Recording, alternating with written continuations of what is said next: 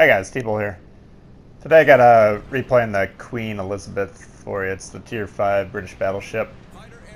Now this one, if you saw my video on the British Battleship, or the British ships, it was the rundown video I put up a week ago. This is how I talk about playing this line of ships in that video, and it works very well for this. It's got really powerful guns for the tier. It does have the special British AP shells, which, if you haven't heard me talk about it or aren't aware, they do have shorter fuses on them, which makes it hard to penetrate battleships at waterline shots. But cruisers, you can see there, it has no problem scoring citadels in the normal manner, so you want to shoot those normally. But you'll see here, basically I'm just holding down this flank here, and we're just going to support this side and kind of let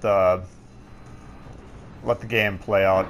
This isn't the flashiest replay of all time, but you can see if you play the ship in this manner, you can actually put up a really high-scoring game. So, New Orleans is still broadside to us. We're going to be able to smoke him here. Another citadel on him. Now you see, I wanted to shoot that Alba there. He was beached on the island over there, but I was too close to my own island, so I didn't have a shot at him. But killing the New Orleans was just fine. Now you can see I'm kind of tracking this New Mexico. That's because I'm going to have a shot at him first. As you see, we backed up that, you see, and I've talked about that white triangle indicator that's right near the center of the screen before. If it's on the screen, that means all your shots are going to hit the island. If it goes away, at least some of your salvo is going to pass over the island and hit. So I still didn't have a shot at the cruiser, that's why I took that one. But now that we're sighting the Alba, there's no white triangle indicator toward the center of the screen, and that means I have a clear shot at him. And we're just gonna fire away. Hopefully take him out in one shot. Now I want you to notice the diagram at the bottom here. This Queen Elizabeth has very good gun clearance, so you can maintain a very steep armor angle. You know, I'm no degree expert, but that's probably 30 degrees, you know, and we're able to actually get all four guns. So that's one of the better angles that you're going to find on any battleship, at least all the ones that I've played.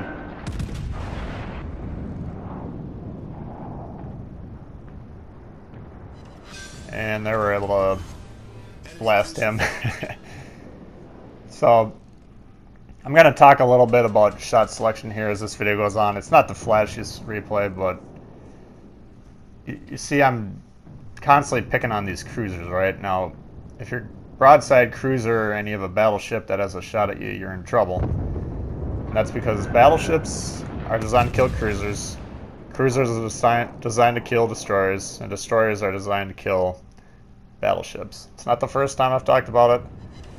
I think Wargaming, I don't know if it was an article or just a little blurb I read, but they kind of described it as a game of or not tic-tac-toe, but rock, paper, scissors. It's the same principle where each ship, you know, is designed to kill the other one. So how you disrupt the game for the enemy is to, if you remove one class, that makes it a lot harder. Now, this game is very bizarre. There's no destroyers in it.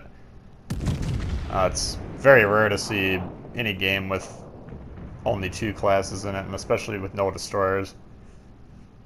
But I'm preferring to kill the cruisers over the battleships. Now, even though that ship is more horizontal to me, better broadside, and he's basically not moving, you can make the case, well, I should have shot at the Iron Duke there, but I'm still trying to perform my role. Now, I did have a comment from Josh, CC600, on one of my videos about a week ago, which I did want to address. He's saying I'm always talking about killing destroyers, and he thinks I'm like, I have like a bias against destroyers, or like I'm a battleship-only player or whatever, which isn't the case. But why I'm always talking about killing destroyers is because you need to envision your team's collective hit points as a pool, okay? Now, the majority of your hit points, let's just assume you have 3 of each ship. Alright, you have 3 destroyers, 3 cruisers, 3 battleships.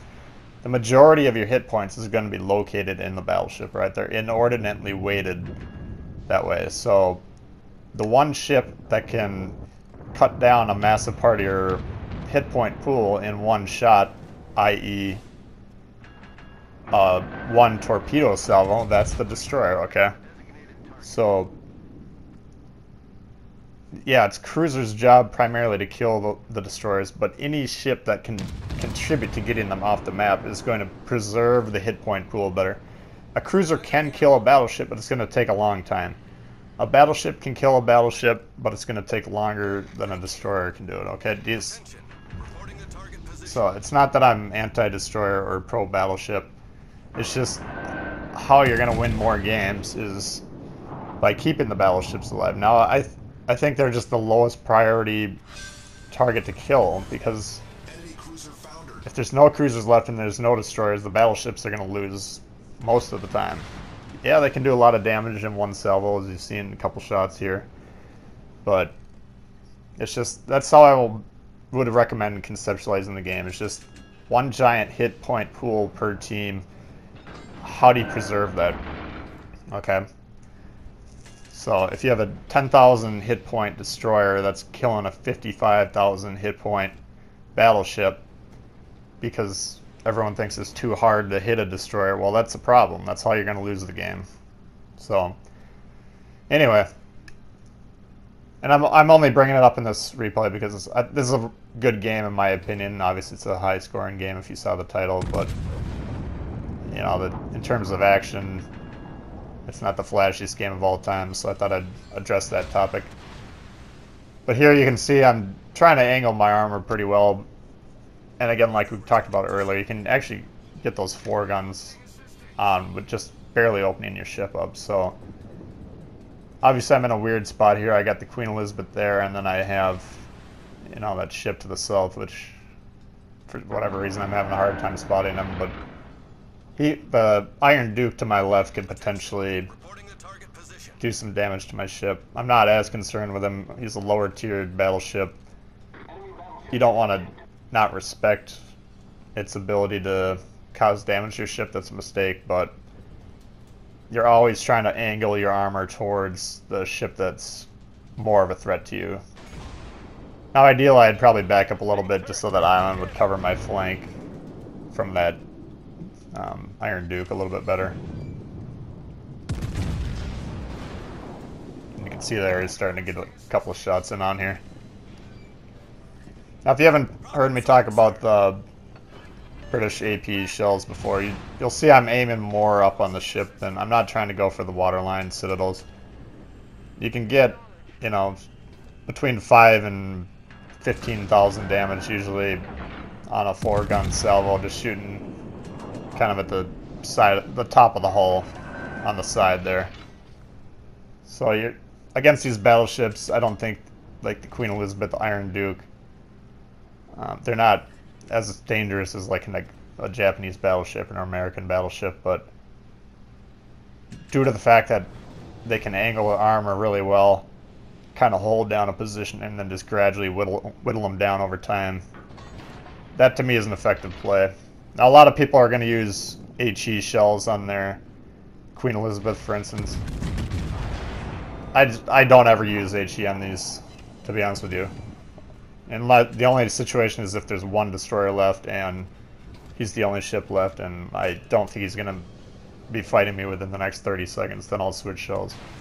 Other than that, I find the AP to be very effective, especially at the longer ranges where you're able to drop the shells down vertically. That's how I play it. I'm not saying loading HE is the wrong play, but you know, it's just, in my experience, it's the more effective play.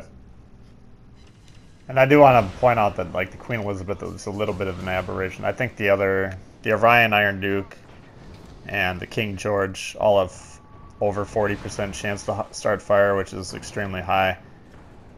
The Queen Elizabeth is still very high, 35%, but it is a little bit lower as well. So for me, again, I'm through the King George, and the Vanguard is going to get a buff on the July 1st update, so we'll see how that translates, but for me, having played most of the line, the Queen Elizabeth's the sturdiest ship.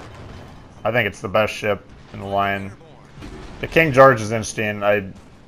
I'm actively switching between HE and AP on that ship, and that's the first one I really would recommend doing so in the line. Up until then, I'd stick with AP all the way through. But the King George, and I don't want to talk too much about it because we'll talk about it in some replay, but it has dramatically smaller caliber guns than the other ones. So that's against battleships, at least. You want to be shooting HE rounds on that ship. But anyway, you can see, I mean, we're at 130k here, and it's getting we're getting a little long in the tooth here as far as health points, but still blasting away. At this distance, maybe I should have been shooting the water line. I think you might be able to get some penetrations there. But I'm basically trying to play for time here. We're up on ships. We're up dramatically on points. So if I can just kind of drag this out as much as possible, we're going to win the game. And that's how I'm thinking. They do end up making it pretty close, but we end up pulling it off in the end. So that's a look at Queen Elizabeth, and again, target selection, which I hope you guys aren't getting sick of it. But in my mind, it's the most important topic in terms of how to win games. So if you did like the video, please hit the thumbs up. New to the channel, consider subscribing. Questions, comments, leave them below. And we'll see you guys all later. Alright, peace.